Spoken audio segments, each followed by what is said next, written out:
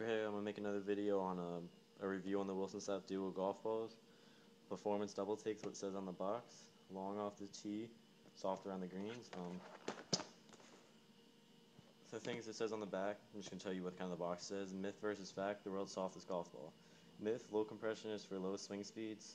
Fact, low compression is for all players who want a soft playable feel and optional spin for the short and long games. The second one is myth, a ball with soft feel and compression. Comprise your distance game. Okay, compromises. I didn't know that. That sounds stupid, but the fact Duo gives you both.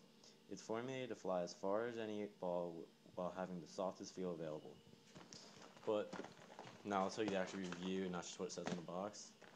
The golf balls are really nice. I've been playing these for, say, about 3 months now. I'm about a 10 handicap, so it's not like you can really rat on me because I suck at golf. I don't feel like paying for Pro V1s. It's not that.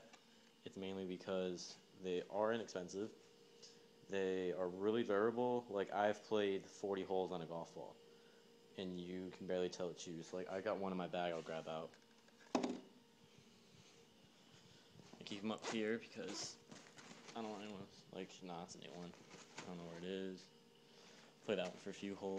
Let me try to find it. This one I played for like 10 holes. You can see a little scuffing over here. But they glisten pretty long. They're really clean and everything. The actual like sleeves look pretty nice too. It's nothing else I've seen before. But they're really soft around the green. Like, I gained probably 10 yards with them off my driver because they go really far. They carry higher, they carry further, they go straighter.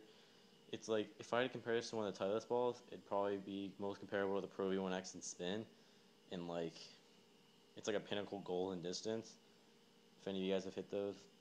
But it's a really good golf ball if you guys, not if you have the money, because I don't think $20 is a big deal for anyone that plays golf. But if you want to give an inexpensive golf ball a try, the Duo is what you should try out. They're great golf balls. I really recommend them. So thanks, subscribe and everything.